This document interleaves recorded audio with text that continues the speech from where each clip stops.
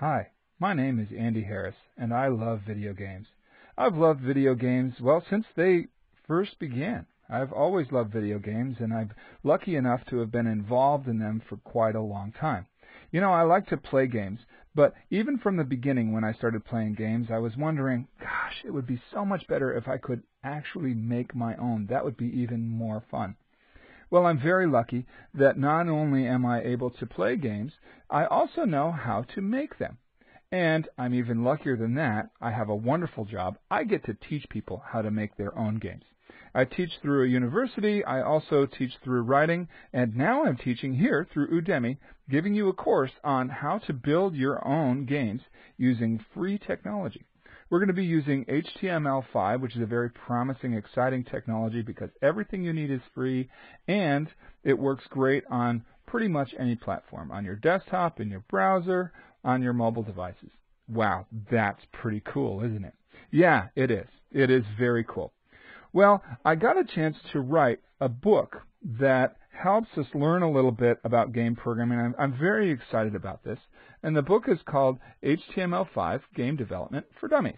I know, it's a dummy series. You're not a dummy, but it's a pretty popular series. And the book was a lot of fun to write. Because what we did is I took all these years of teaching gaming and put it together. I said, gosh, we really need an environment that's fun and easy so that even beginners can learn about programming through game development. And I think that's exactly what we've done. Now, you don't actually have to go get this book if you don't want it. It might be handy to have it as sort of a backup to carry around a little bit. But every example that I have, I'll give you online, both through the course and through the book main site. But if you do want, of course, it'd be great to have the book as sort of a backup so that you can look it over. Well, as we went through every single example in the book and a few bonuses, I've created a video or two to explain. So I'm explaining every single example. Other thing is they've all been tested. I know they all work because I've been using them and teaching for quite some time now. So everything is already there for you. Now, it turns out there's quite a bit of information. This turned out to be about 60-plus lectures when I started to record it. And so what we've decided to do is make it a little bit easier to digest. You see, as we look at the content, it turns out that some things are kind of review. You know, in order to build HTML5 games, obviously enough, you need to know some HTML5. You also need to know a little bit of CSS, and you need to know another language, JavaScript. Some of you may already have that knowledge, in which case you shouldn't have to pay for it.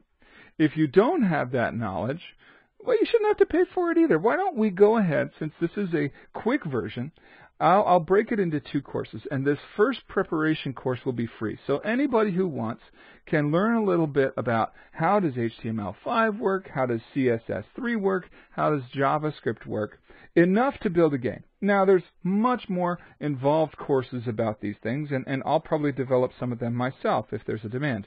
But for now, I want to give you enough so that you can get into gaming. And also, you know, I know a lot of those other examples are kind of boring, so all of our examples will be based on games. Does that sound like fun? Yeah. And here's what we'll do. This preparatory stuff we'll give away. Everybody can have it for free. Whether you take the other course, whether you buy the book or not, you can have it. Good? Good. And that way you can decide, do you like my teaching style? Do you want to hang with me a little more and learn the other stuff? I think you will, because I know I'm going to have a great time. I already have. All right, let's take a look at the things that we'll be learning. The first things we need to learn are these fundamental technologies, HTML and CSS. Normally you do that by building something boring like an online resume or something. Oh, no, not us. We're not doing that. We're going to begin with gaming. We're going to start with a choose-your-own adventure kind of game. So you can click on things, you can see what's going on, we click on pictures, we have sound effects, we have user interactivity from the beginning. This example gives you a chance to practice HTML and CSS, and we'll only use the more modern versions of these things, which gives you a lot of power. Well, from there, then we need to learn a little bit about actual programming. HTML and CSS technically are not programming languages, so to get to anything really exciting, we need to learn one of those. And the language we'll be using throughout the course is JavaScript, which is incredibly powerful. JavaScript allows us to interact with the web page. So as we're learning how to interact with the user in the web page, we'll do sort of a Mad Lib style game where the user can type stuff in and we can tell some sort of a silly story and so on. Of course, don't use mine. You'll make your own. Then we'll learn a little bit more about some more formal ideas in computer programming. I mean, if you already know how to program, you know there's a few ideas that are really important no matter what language you're in. We need to know variables and loops and conditions and branches and functions and arrays and so on. That stuff sounds a little bit boring, but oh, it is not. And of course, we'll learn it all by building games. That's what we do. So here we'll do sort of your standard number guesser game. I'm thinking of a number. Let's go 50. Oh, that's too high. Let's try another one. 25. That's too high. Let's try 12. My goodness, what is this thing? We could keep playing, but you get the idea, right?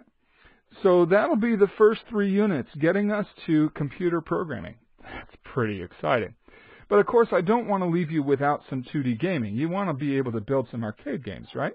So even in the free version, we'll do an introduction to this simpleGame library, which I have developed specifically to be easy to teach and easy to understand and powerful enough to build pretty much any 2D game you want to build.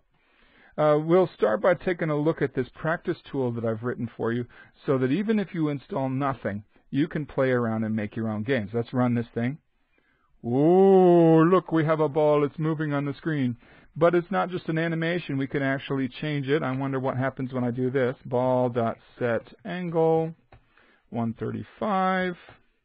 And then we'll run it, and it's doing something different. Oh, wow. Yeah, it's really cool. Of course, we can take it much farther. We can even use this very simple tool to learn how we can build interesting examples where I'm controlling the car with the arrow keys.